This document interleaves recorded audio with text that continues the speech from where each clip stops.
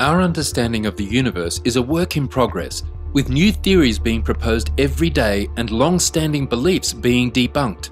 But now that telescopes and probes like the Voyagers are feeding us fresh data from the furthest reaches of space, we have more definitive ways to explain the cosmos. Therefore, everything changes when a significant space probe like Voyager transmits never-before-seen data, revealing unexpected discoveries. But what exactly did Voyager just uncover? And what does it imply for those of us on Earth? Join us as we uncover how Voyager has just reached the farthest reaches of space and returned a terrifying message to scientists. For almost 45 years, the Voyager missions have been an integral part of space exploration, providing some of the very first and most significant glances into the true state of our solar system. Yet these missions were never intended to survive this long when the first plans for the probe were carried out. The idea to send out probes in the 1970s was created out of sheer accident when Michael Minovich realized that a spacecraft could piggyback on the velocity of a planet and catapult further out into the solar system. This would be made possible by a once-in-2-century unusual geometric alignment to the outer planets. Using planetary gravitation and velocity, it was suddenly practical to reach to outer planets such as Neptune in as few as 12 years instead of 30. While Voyager 2 launched first on August 20th, 1977, Voyager 1 reached at the boundary of the solar system first, following a far quicker trajectory despite launching 2 weeks later. But the voyage to its present location just beyond our solar system was indeed a perilous one.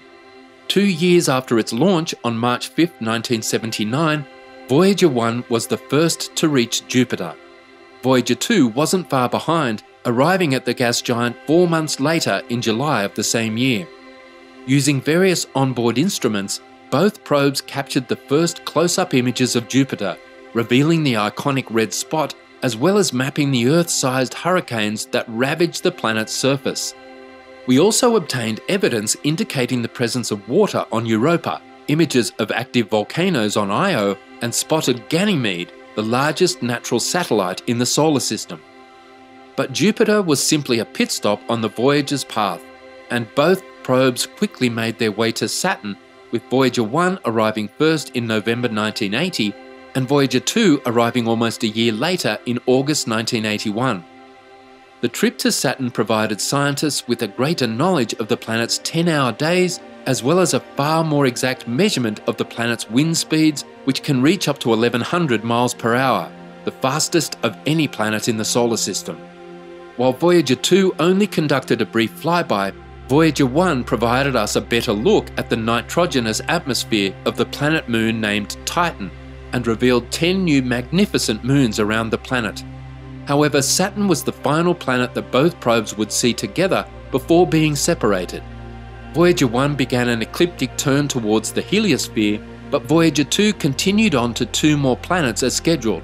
By August 1989, Voyager 2 had arrived at Neptune, passing within 3,000 miles of the planet's north pole.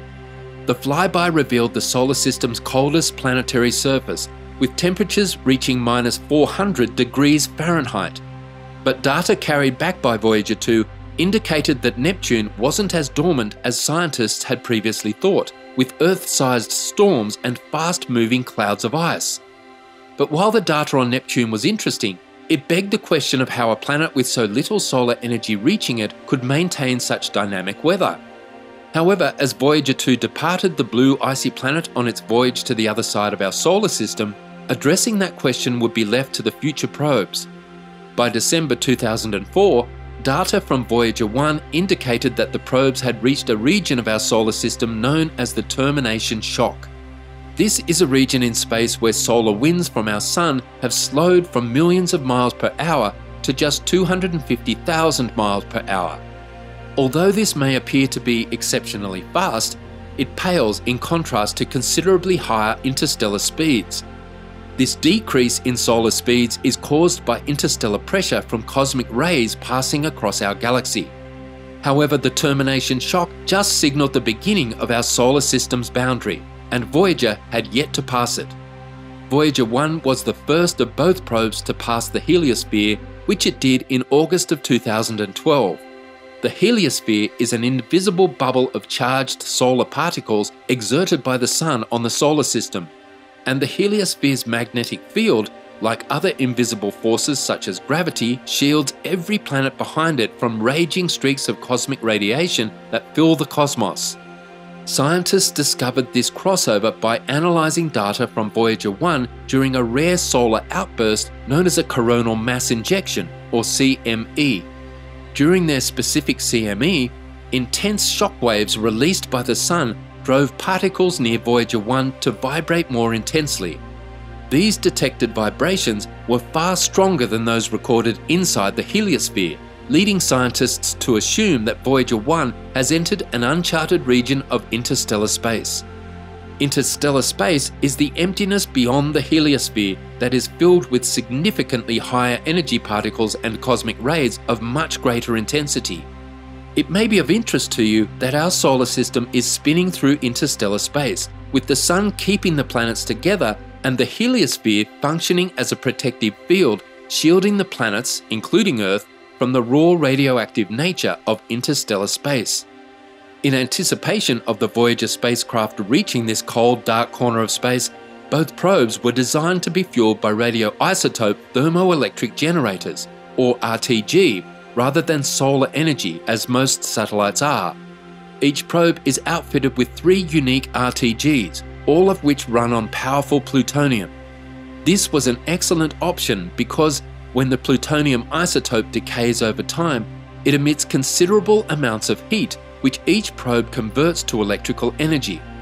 However, despite its tremendous efficiency, this energy source can only last so long, because scientists have already calculated that the Voyagers are now functioning on less than 50% of their power.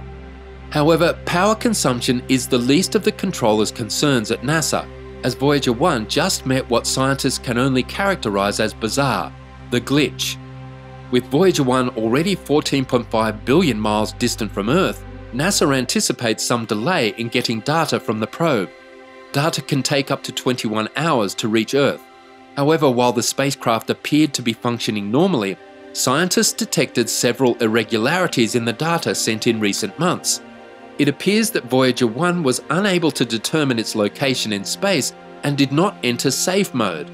Suzanne Dodd, project manager at NASA's Jet Propulsion Facility in California, issued the following statement: "A mystery like this is sort of par for the course at this stage of the Voyager's mission. The spacecraft are both almost 45 years old, which is far beyond what the mission plan has anticipated. We're also in interstellar space, a high radiation environment that no spacecraft has flown in before. After a thorough examination of the data from Voyager 1, it was determined that the problem was caused by the spacecraft's Altitude Articulation and Control System, or AACS.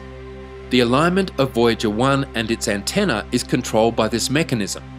This explained Voyager 1's disorientation, but not the data glitch.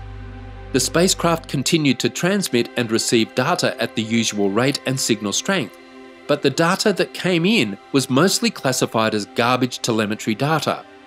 While Voyager 1 was causing problems for mission controllers at NASA, Voyager 2 was still operational in all systems after crossing the heliosphere in 2018.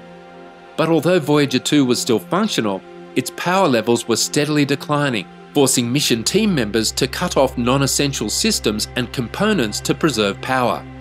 According to the team, given the present pace of power decrease, they can only expect to keep it operational until 2025. After getting useless data for months with no obvious way to fix the probe, Voyager 1 began sending back normal telemetry data after one last attempt to fix it. NASA found that the spacecraft was sending data through a faulty onboard computer that had failed years before. This computer then distorted the data being sent, resulting in the team having to deal with months of junk telemetry data. However, once Mission Control realized that the probe was using a malfunctioning computer, all they had to do was transmit a command to the spacecraft to switch the dead computer with the right one for data transfer back to Earth. According to NASA, there is a low-risk solution to the problem, and all it required was a little wait for the 22-hour radio message to reach Voyager 1 and have the probe follow the instruction properly. However, now that the data issue aboard Voyager 1 has been addressed, it remains unclear what drove the probe to switch from its usual computer to a dead computer that has been out of service for years. According to a mission control team statement, "We're happy to have the telemetry back. We'll do a full memory readout of the AACS and look at everything it's been doing. That will help us try to diagnose the problem that caused the telemetry issue in the first place." Although NASA has yet to clarify what they believe caused the Voyager 1 malfunction, several experts have claimed that the probe may have come into contact with some type of radiation, causing a system switch. This is supported by the fact that Voyager 1 has been in interstellar space for a far longer period of time than Voyager 2, and has most likely encountered cosmic rays and particles that we haven't been able to observe here on Earth owing to the protective barrier, the heliosphere.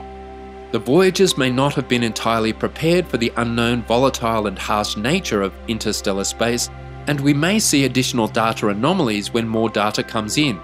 What do you believe caused the Voyager 1 glitch? Do you believe Voyager 2 will experience the same situation? Let us know in the comments section below.